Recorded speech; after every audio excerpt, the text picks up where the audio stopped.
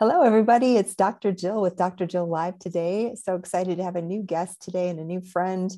We haven't known each other that long, but I have great respect for what she's doing and so parallel to all of us in functional medicine with the gut. I hope you're real excited today because I know a ton of you struggle with gut issues. And today we're going to dive into some of the reasons why maybe if you've been diagnosed with IBS or SIBO, that you haven't been able to overcome it. And I know Brie will enlighten us with some of her expertise, and I'm excited about our conversation. A little background, if you haven't seen our other episodes, we're out into the 90s now, and you can find them all on YouTube on my channel, which is just under my name. If you need any resources, I also have 10 plus years of weekly articles that are all available for free at jillcarnahan.com, and products and services you can find at drjillhealth.com. So I want to introduce my guest today. Super excited to have Brie Wieselman here. She's a licensed acupuncturist and medical director of Brie Wieselman Integrative Health.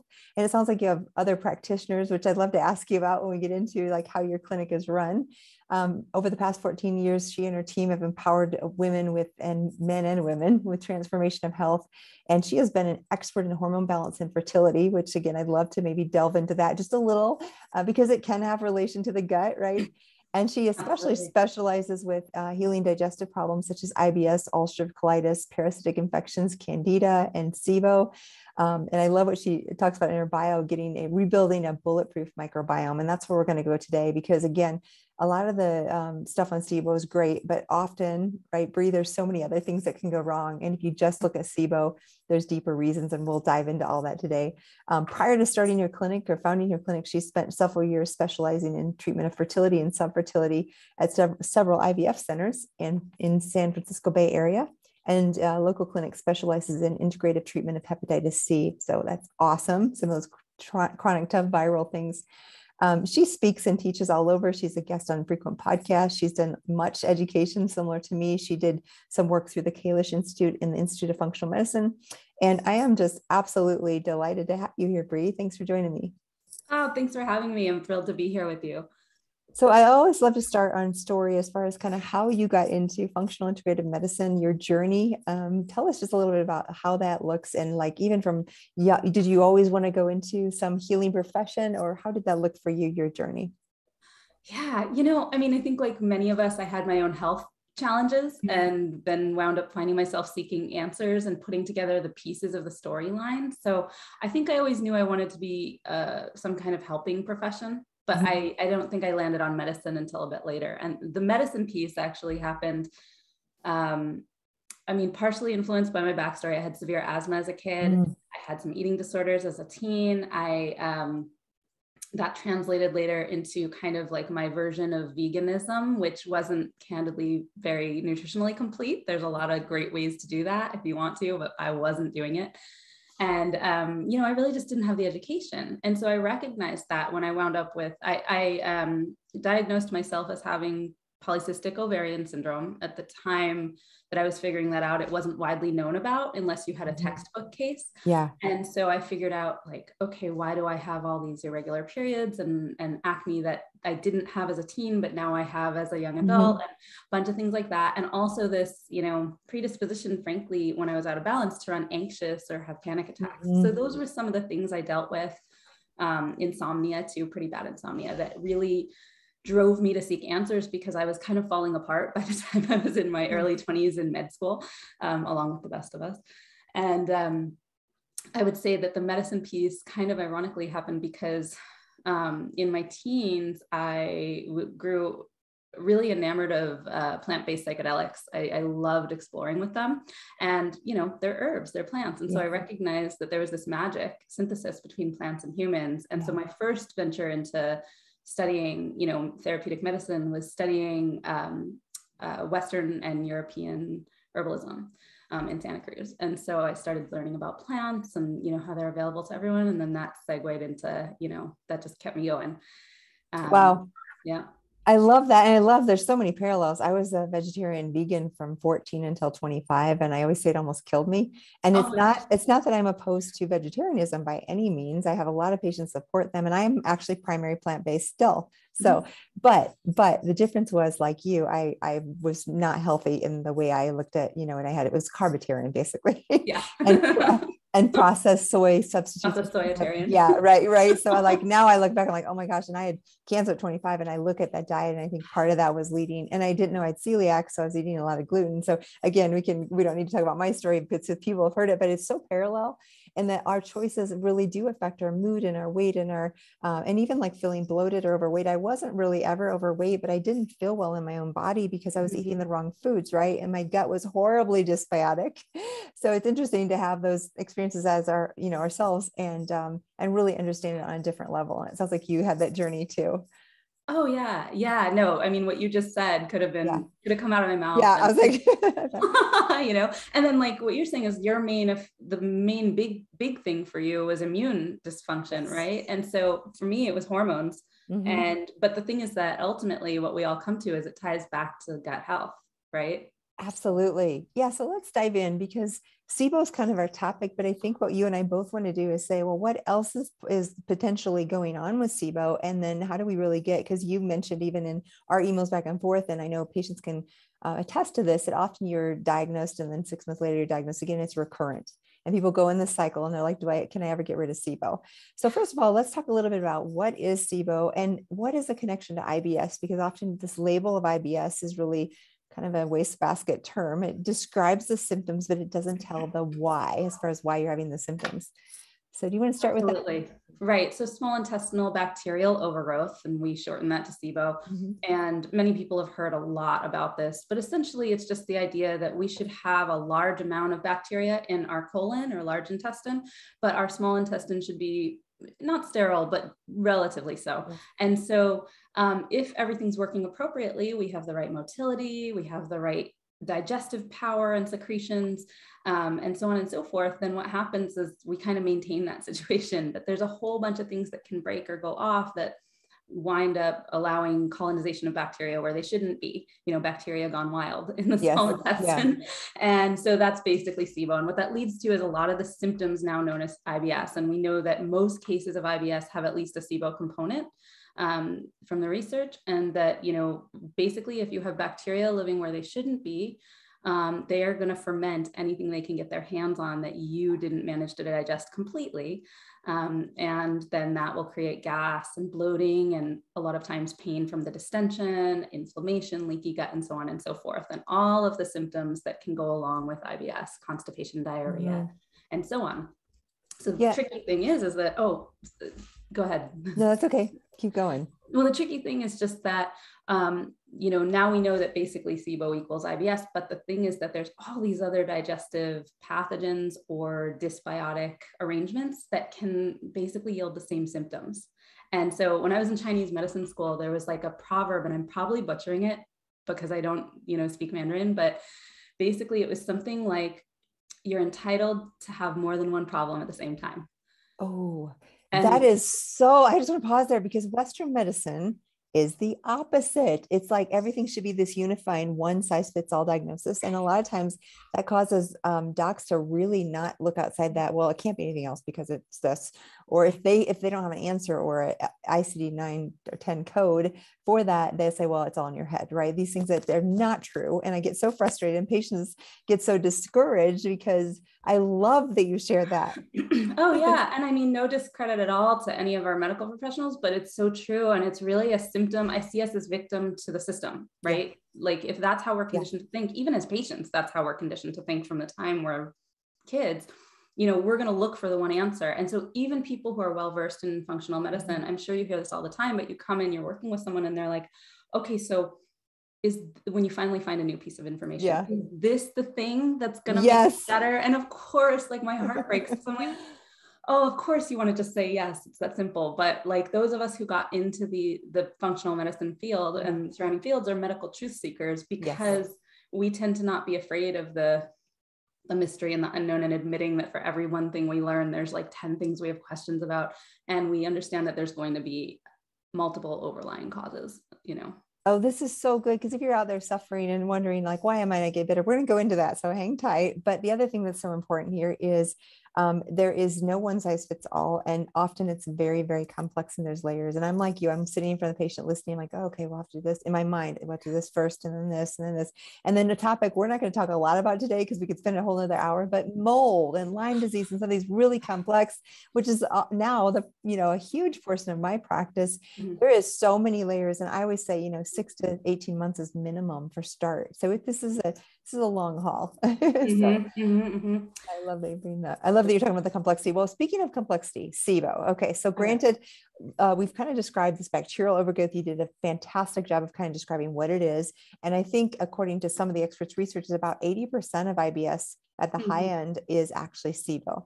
But what else can mimic SIBO or go alongside? Do you want to go into some of the other things that you see as far as treatment and that we need to think about that could also be there, that could contribute to the either, consistent recurrence of symptoms? Yeah, absolutely. So, I mean, this is basically how you were just saying, I stack my list of like, okay, we have to do this and then this and then this in this sequential order. There's also an order to the diagnostics. So it's really common that, someone comes to see me and I'm not their first time at the rodeo, right? They've seen 2, 3, 5 really great practitioners, but they've maybe even done treatments for SIBO. They know they have SIBO. They can tell me all about it. But a lot of times the first stop is they never tested stool panels, just basic. And sometimes they have, but maybe they haven't. They've only run one, or haven't run one that really was optimized to look for pathogens versus general bacteria diaspora. So I always have people run 2 stool panels side by side. That's just kind of a hallmark of how I practice after years of seeing even the best panels, like the state-of-the-art panels in the field, miss something and another one catches it. And there can be a lot of discussion about that, like overdiagnosis and stuff. But basically, if we have, for example, there's tons of parasites that mimic or trigger inflammatory bowel disorder or IBS. So Giardia lamblia, Entamoeba histolytica, Cyclospora, Cryptosporidium, even Blastocystis hominis, which is a protozoa that can be commensal, like in some people. And again, this is one of those, I think about my Chinese medicine training. There's the pathogen and there's the terrain, right? So it's like, how well do we tolerate the things that we have is as important as the name of the bad guy. Yeah. So blasto, that's why it's confusing. You can have blasto show up and not be sick from it. And you can also have, but blastocystis is found in 67% of patients with IBS and can in and of itself create symptoms.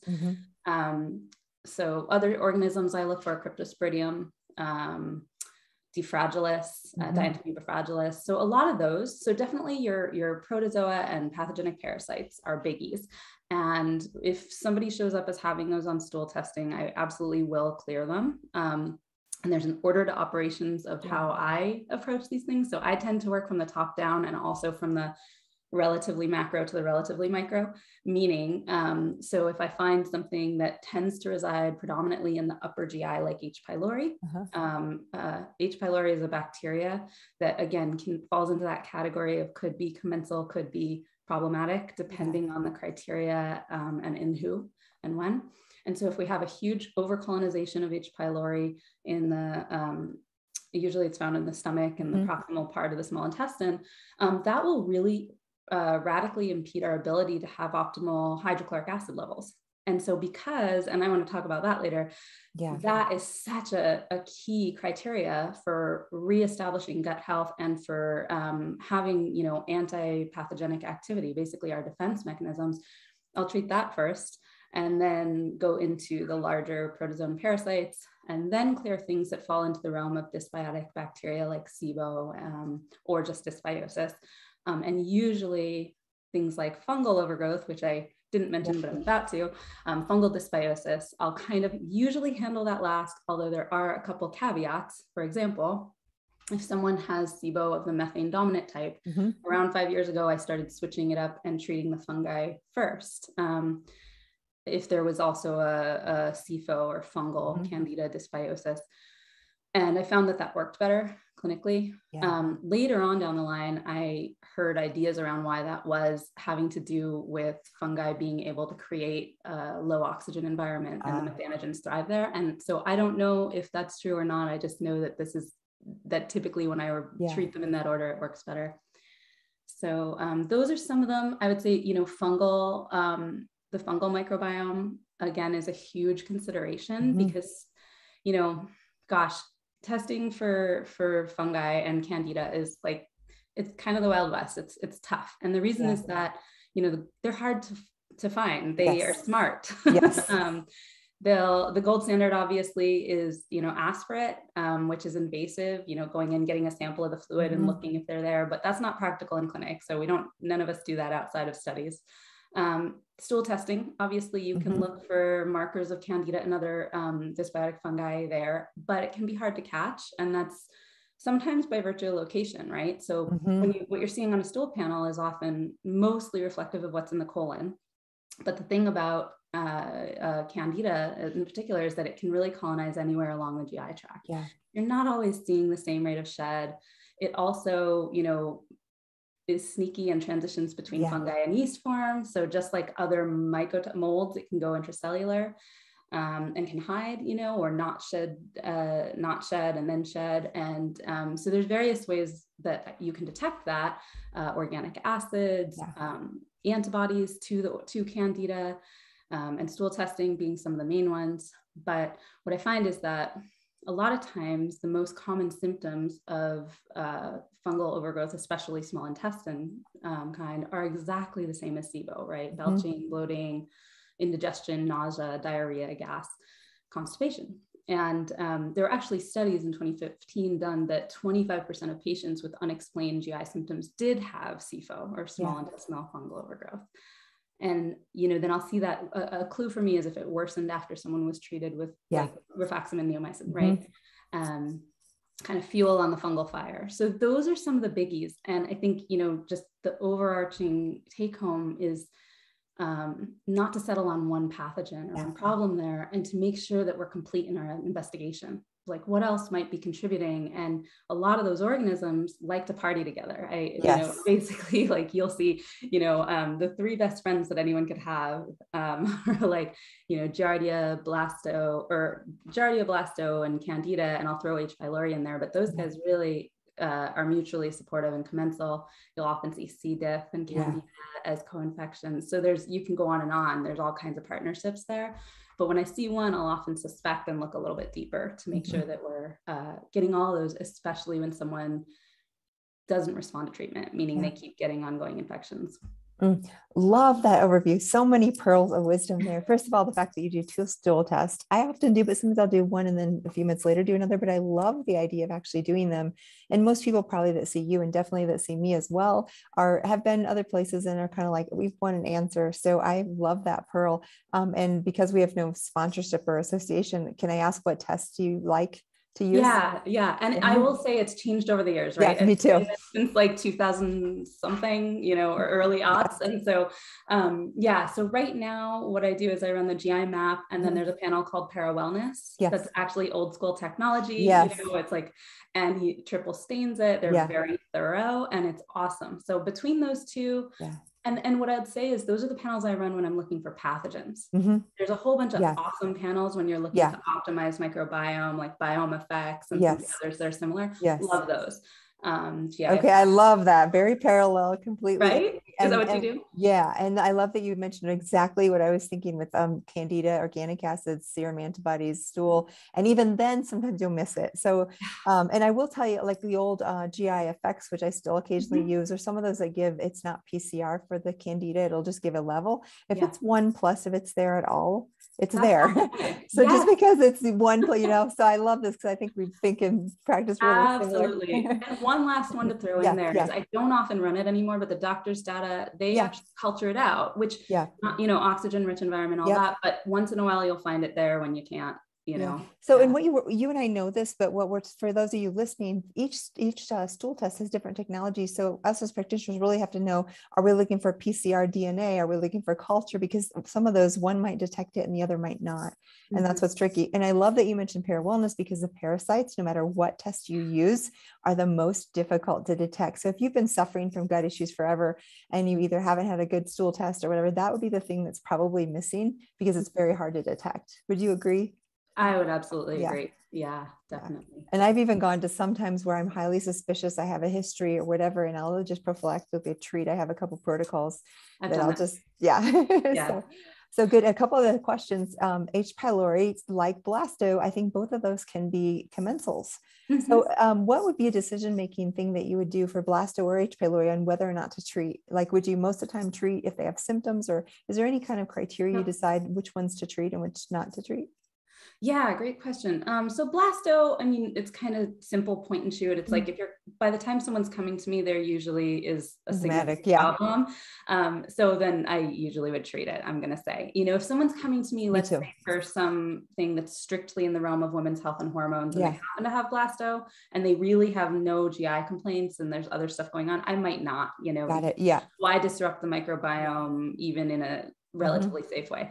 Now with H. pylori, I have kind of like this, hierarchy of how I think about it. So one, is it overgrown, like actually overgrown? Yeah. And then two, are there virulence factors? So if there's a virulence factor, I'm at least going to treat to try and clear the virulence factor at the bare minimum. And then three, is the person symptomatic, right? So those are kind of the three criteria. If someone has overgrowth plus a virulence factor, even if they're not super symptomatic, I might recommend let's use some like probiotics that inhibit it, or some things that disrupt adherence, like sulforaphane or NAC or something, just to kind of, dial it back. But if someone's symptomatic and has either of those factors, then for sure we're going to try and change it. Okay, love that. And one of the things I think methane SIBO is the other thing I had questions about, because I know our listeners who've had SIBO, that might be the one that goes back. And like, I find that to be the most common recurrence. It's hard, right? It's a hard one. Yeah. And just for you listening, basically there's hydrogen SIBO, there's methane SIBO, and there's hydrogen sulfide SIBO, which we can now test. What do you typically do? Do you do the breath tests as well for those? And do you have any particular favorites for breath? I do. I'm a real stickler about the breath test. Like, I mean, I get that there's a lot of ways we can find suggestions for sure. You can look at stool panels and other markers and find suggestions of it. You can suspect it based on history and symptoms. I do like the breath test. Again, I've danced around over the years with the different testing. I currently am using primarily the Trio Smart, which is it has the 3 gases, because I love that we can finally test hydrogen sulfide. Oh, what a relief, right? Too, I know. I know. Finally. But I'm redoing something that I used to do is for a long time I was using, before biohealth labs closed, they offered a test that had used 3 substrates for testing. So I'm going back to adding in the fructose based on data that's showing that that's just how much higher. I think actually there was just a recent talk with Jason Harlock about this. That there was just the same thing, like, very recent article about how big of a deal the fructose is. Yes. Yeah, and he just did this genius quantification of the data to actually, and I was like, oh, so I thought it was like that. But now we know it's like that. So thanks, Jason. But I mean, so we're going back to instituting fructose testing parallel to the lactulose at every time we bother to test for Perfect. Do you do that with that same kit or a different? Can you do that with the Trio? I don't. We're doing it right now with a different kit, but I'm actually kind of trying to figure out what the best way of doing it is. So if keep me posted, because I'm the same exact thing. I'm like, how do we do this? So, absolutely. I love that though. So far, so we talked about so let's talk just a little bit about. We've talked about diagnosis. People have a pretty good idea of the other things. I want to, in just a minute, go to what you mentioned, the hydrochloric acid and some of the upstream and downstream things. But before we do, let's talk just briefly about, say, blasto. There's herbal and there's medication treatments. What are some of the common things you would use for the protozoa? And then let's talk about H. pylori, and then let's talk about SIBO, briefly treatments. Great. Okay. So, blasto, you know what? I have not had much of a hard time clearing that herbally. Awesome. It's usually like one of 2 directions. And it's kind of a cocktail of there's a whole bunch of different anti-parasitic formulas from various companies. One I lean on heavily is GI Microbex from Designs for Health, but there's a bunch, old school tricycline by Ortho, there's all the different ones. So sometimes it's a matter of like which particular cocktail in what ratios of herbs, but I'll use a product like that. And one of the key things that I see is that I think that a lot of times practitioners are a little bit shy based on the dosages that are on a bottle. Yes. So when someone's being observed by you, which they are, checking for health, I'll dial up those dosages, sometimes pretty high. So I'll start, baseline using, 2 caps 3 times a day of a product, but I'll go up from there sometimes. And I'll usually use multiple things. So I have reinstituted using more oregano oils. I had kind of laid off for a while, but then recently I've read research that shows that there's actually prebiotic components of oregano that do promote some of the beneficials. So judiciously, I'm using it. And then someone who has, a completely wiped out beneficial microbiome, I might be a little bit more cautious. I use a lot of the products in the line, Biocidin. And I'll also include, even if there's Artemisia in a formula, one of the key things I do when there's either a resistant parasite or just something like blasto, which is known to kind of be a little tougher, is I'll use Artemisia. And I think of that kind of like how I would, and again, I can't prescribe diflucan, but like what I mean is you monitor it. So like, if I have any suspicion there's going to be an issue, Artemisia is an herb that can be toxic to the liver if taken too long or in too high of doses. So I'll run liver enzymes before or after starting it, or if anyone has any symptoms that could be related to strain on the liver, pain or anything, I will have them stop it right away and retest to make sure they're okay. Oh, love it. Again, so parallel. And I love that you talked about those because that's exactly the thing. I found 2 tricks that you may not know from your doctor or you may have had is number 1, the dose matters. And I'm like you, I actually push it pretty hard, but that's what gets results. And number 2 is sometimes say someone has persistent Candida or SIBO or these, and even in my history, 20 years with Crohn's disease, one reason my gut's in great shape is I have stayed on some low level herbs to keep that suppressed for years, So sometimes people are like, oh, can I be done in 8 weeks? Well, yeah, but it'll probably come back. That I think for some people, now not everybody, I have a weaker immune system. I have a history of Crohn's. So for me, it's definitely, I need that suppressive dose, but olive leaf, caprylic acid, there's a few things I stay on long-term. Yeah, no, 100%. And especially, that's one of the reasons I particularly love Biocidin, because, well, also I just love Chinese herbs. That's my training. And I know, the formula, I know the company, but basically, so many of those herbs are prebiotic and they promote the flora. So you can be having this antimicrobial activity going on, not to the exclusion of throwing out the good guys, right? And so, I mean, I agree. I'll sometimes keep someone on one product or something small, low-key, while we move on to next pieces. Absolutely. Okay, love that. Let's switch to H. pylori. That's another tricky one. What are some tricks as herbs and things that are powerful against H. pylori? Okay, yeah. So I'll use a lot of mastica. And again, I'll dose that up pretty high. Some of the zinc carnosines or the more recent iterations of zinc, pep zincs and stuff that have an affinity to zinc matters, like the delivery form, right? What you're trying to achieve with zinc is different if you're trying to raise someone's intracellular level versus fight off a cold versus, right? So I'll use one that targets the mucosal membranes. And then I like a lot of the newer formulations of the licorice, so DGL and such, but there's newer ones that like Gut Guard that really, really are shown in studies to block adherence of H. pylori to the membrane. So a lot of H. pylori is about killing, disrupting its ability to adhere and lowering its numbers. So of course, there's also things like, I'll use L-plantarum, which is shown to inhibit it. I'll use sulforaphane in different forms, NAC. Those all block ability to adhere. But also that's, in particular with H. pylori, like if we don't have the right acidity in the gut, it's not going to clear.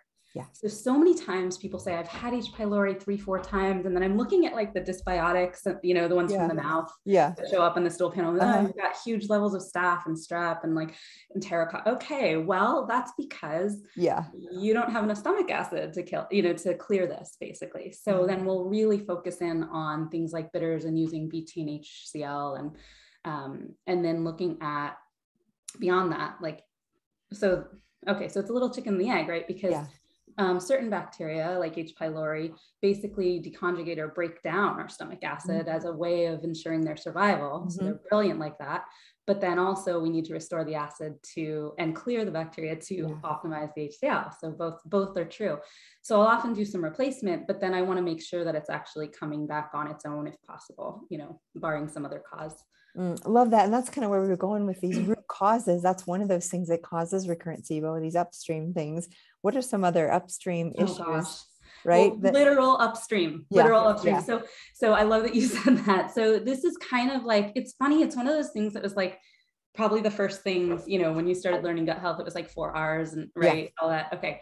So, the simplest things are often the most powerful and the most time tested. So basically I think upstream. So literally I start with the mouth. So what's going on in the dental microbiome. And if we're not like, basically, if anyone's practicing gut medicine and not thinking about that, like, please start paying attention. You know, most people are aware of that at this point in time, but there's so many of those gram-negative bacteria that colonize the mouth, and also huge levels of fungi. So I've read studies where one of my favorite ones is they were testing stool panels for Candida. And just by having people brush their teeth 3 times a day, we're able to significantly lower the level of Candida in the stool test without any diet change or any treatment.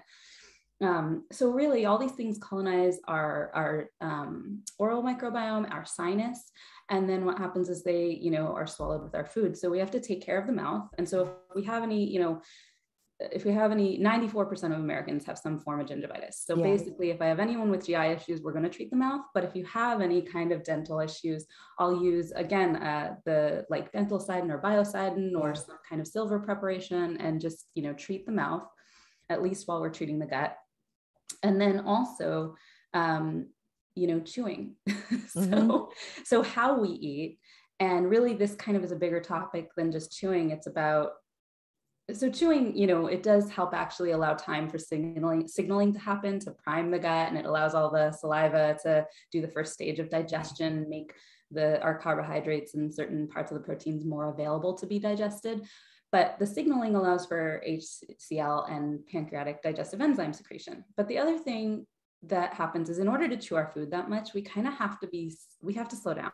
Yes. We can't be in a rush. And so this is a really hard one in this day and age, because everybody's, you know, technology hasn't made our lives any simpler. Yeah. Everybody's so busy. And so what I see as like such a huge driver, and I do want to get back to the actual digestive secretions, but what I see as such a huge driver of all chronic GI issues is really that sympathetic dominance, not enough balance between the gas and the brakes of our nervous system. And that doesn't allow for vagus nerve signaling, which is everything for digestion.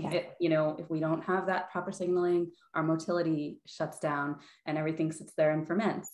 And that beautiful coral bloom of bacteria after we get done with a meal happens, you know, where it shouldn't, not down in the colon, but in the small intestine. We don't make, you know, when our body thinks we're in an emergency state or in go mode, it says, hey, you can eat later. You know, obviously there's something going on where it's not a good time. You'll be vulnerable if you sit and digest your food.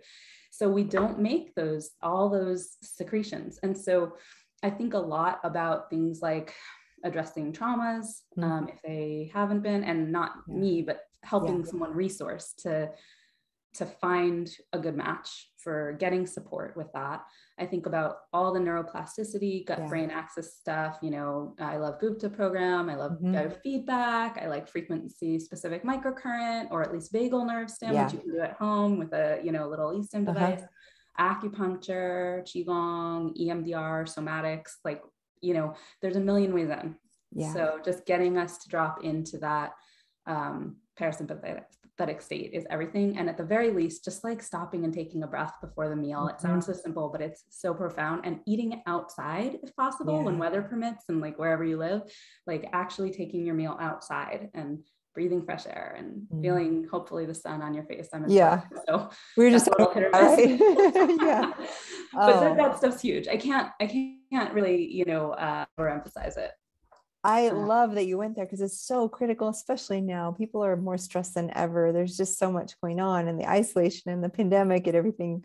So it is really critical, because this is one of those missing pieces. I remember years ago, I'm in Boulder and starting to treat some athletes, and they, especially if they're training or whatever, I couldn't heal their gut, right? Because they're doing triathlons and they're training, and they get this divergence of this splanchnic blood flow that should go to the gut for healing. It's all in their periphery doing their, you know, trainings that are right. So I always would be like, okay, well, decide when you want to be either in between seasons, or we can't really focus on this if you're training. It won't work. Right. So same idea, because they're using all the blood flow to the periphery. So if you are intensively training and you want to heal your gut, you might want to take a break or decide timing wise, but that's because you're again in your sympathetic system and not really able to rest and relax and restore.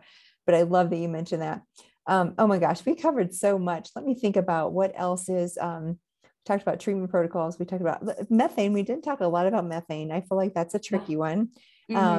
There's the classical medication routes that always require a couple medications, but what about herbs? Because I feel like herbs can be a little tricky. I have a few things that I like, but what do you like to use for methane, SIBO?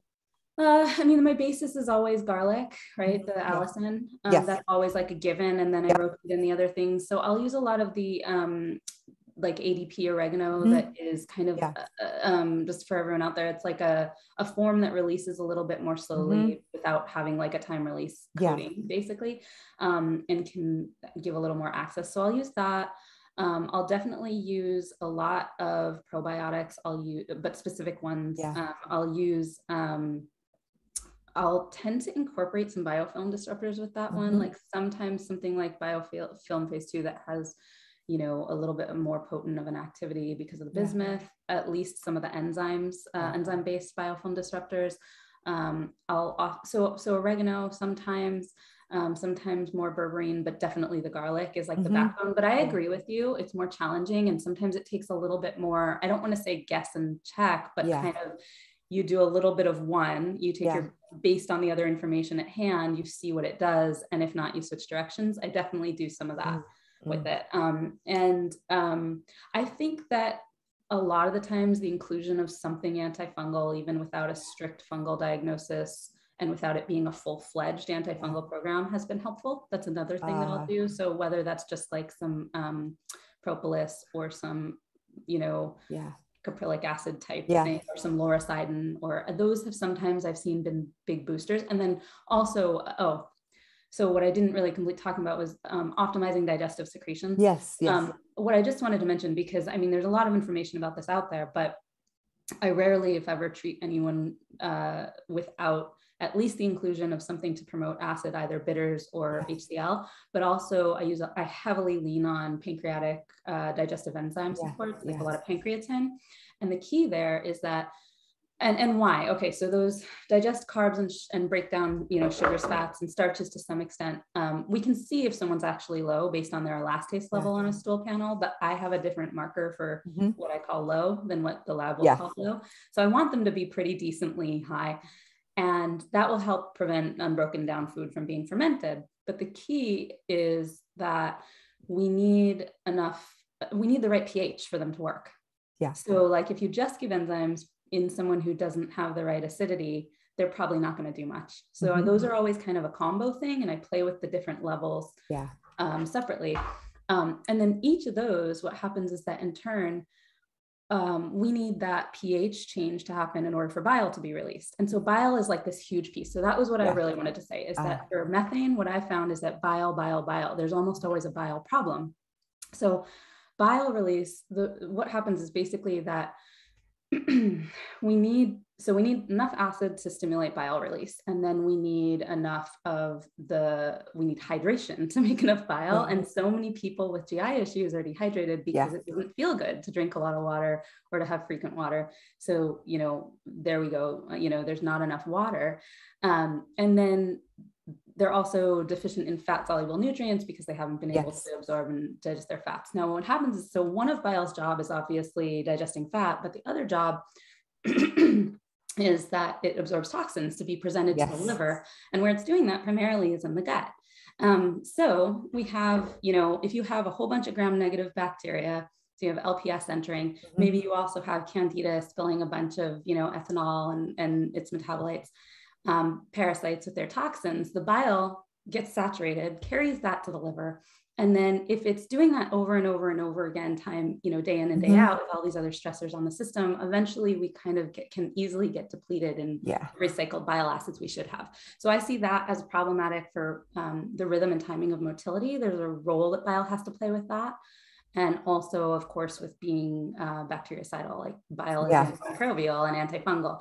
So that's another thing that I see is for methane, really emphasizing any clues that someone might have not enough bile. Oh, you have done such a great job in our last 40 minutes or so. We've been everywhere. I mean, we really covered a lot, and you are so knowledgeable. What really was, it was amazing. I think people are going to really, and they're going to want to rewind and listen to this again and all those little tips and tricks. I will say, because we mentioned special herbs and very specific things, please consult your medical professional to help you with this. Granted, I mean, you can try things, but we're not giving medical advice, and this can be complicated. And there's lots of good practitioners like Brie out there that can help you. Speaking of which, Brie, if you want to know more about you, where can they find you? Tell us more about your space and where they can find you. Absolutely. Well, so there's always my website, which is briewieselman.com. My last name's a little tricky to spell, but don't worry. If you try for it on Google, you'll get there. We'll also put the link below. And I hang out a lot on Instagram, actually. Awesome. So if you want to just, chat with me there through my profile, I'm available and underneath my posts. And then I'm available for consultation. I also have a team of 3 practitioners and a health coach working with me, and an amazing back office team to make it all work. Awesome. We cannot name them. Yeah. And you're in Portland, did you say, right? Do you do virtual consults too? I am. I'm in Portland. I actually, at this point, only do virtual consults. So I moved up here 4.5 months ago. I've been in Santa Cruz for 25 years or 23 years prior. And for the last about 5 to 7 years, I've primarily been virtual. So we work with people all over the US and have worked a lot internationally as well. Awesome. Yeah. So I will be sure, and everywhere you can hear this, the podcast, wherever you find it, I will link up to Brie. And Brie, it has been a pleasure. We're going to have to do part 2. This was so full of good information. Thank you so much for your time today. Oh my gosh, you're welcome. Thank you so much for having me. You're welcome.